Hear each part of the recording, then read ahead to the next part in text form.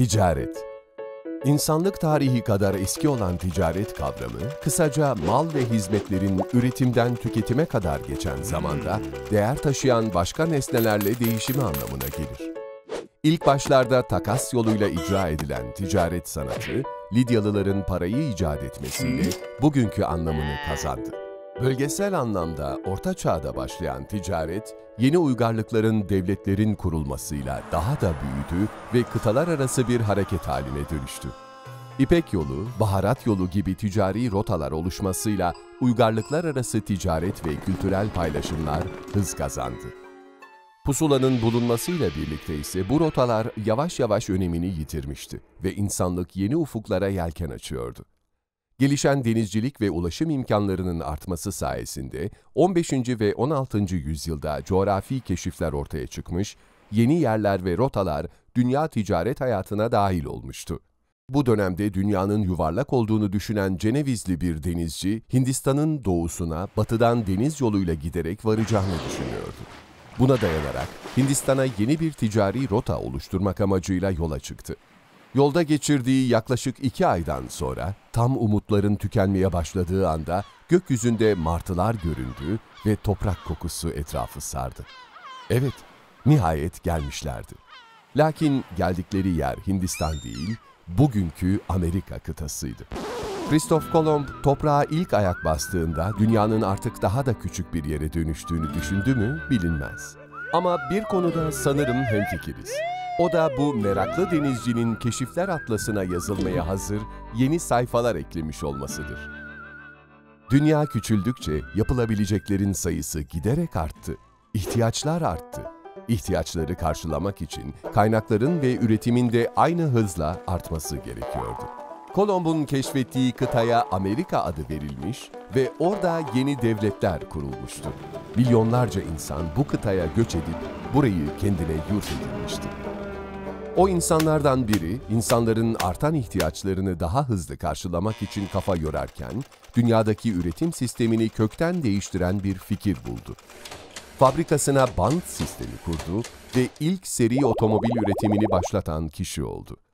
Bu kişi Henry Ford'tu. Ford T1 ise dünyanın ilk seri üretim arabasıydı. Bu, dünyada araç sayısını arttırdı. Ulaşım daha hızlı ve kolay hale geldi. Bu da daha fazla ürünü daha çok insana daha hızlı ulaştırmak anlamına geliyordu. Bu hızlı gelişim bilgiyi de arttırdı. Bilgi arttıkça bilgiyi depolama ve paylaşma ihtiyacı arttı. Bu hikayede insanlığın abaküslerle başlayıp İngiliz Alan Turing'in şifreleme sistemleriyle temeli atılan, sonrasında Alman Konrad Zuss'un gerçek anlamda ilk bilgisayarı tasarlamasıyla devam eden ve günümüzde tüm dünyayı avucumuzun içine sığdıran akıllı telefon ve PC'lere uzanan bilginin toplanma ve küresel bir ağa dönüşme yolculuğunun hikayesidir. Daha bir sürü dönüm noktası saymak mümkün.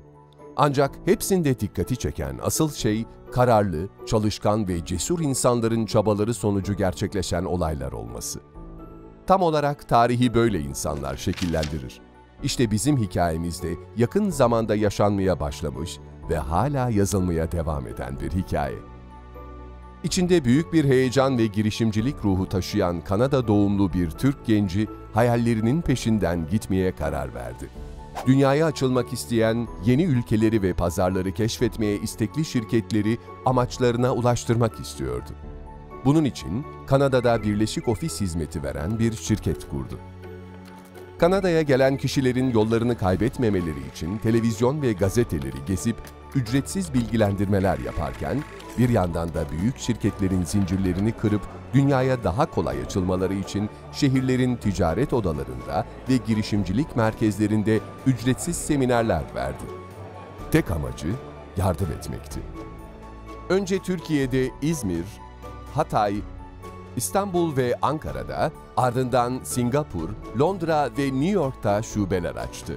Artık Türk şirketleri farklı ülkelere, farklı ülkedeki şirketler Türkiye'ye World 17 vasıtasıyla gelip faaliyete başlıyordu. Bu arada çevresinde sayısız iyi yürekli insan belirdi ve sürekli ona yardım eli uzatarak destek oldular. Adam Garipoğlu da kendisine uzanan eli diğer insanlara uzatarak bir yardımlaşma köprüsü kurdu. Kenya ve Fas'ta kurduğu SOS köyleriyle kimsesiz çocukları ve anneleri bir araya getirdi. Öncesinde kendi imkanlarıyla, daha sonra ise World 17 aracılığıyla durmaksızın insanlara yardım etmeye devam etti. Peki basit ve güzel bir hayatı bırakıp bu zorlu yola onu ne çıkarmıştı? Bir insan hayatında en fazla kaç hayatı değiştirebilir? Ya da dünyada unutulmamanın tek yolu heykelinin dikilmesi midir?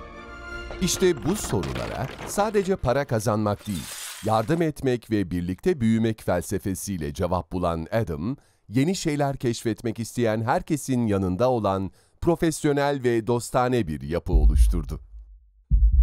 Nitekim 2015 yılında başladığı macerasında çalışkan, kararlı ve cesur bir insan olarak şirketini 5 yılda 3 kıtaya ve 5 ülkeye taşıdı.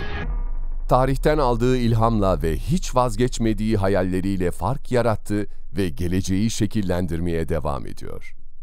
Ve bu yolda sizlere de çok ama çok iş düşüyor. World 17. Gelin birlikte keşfedelim.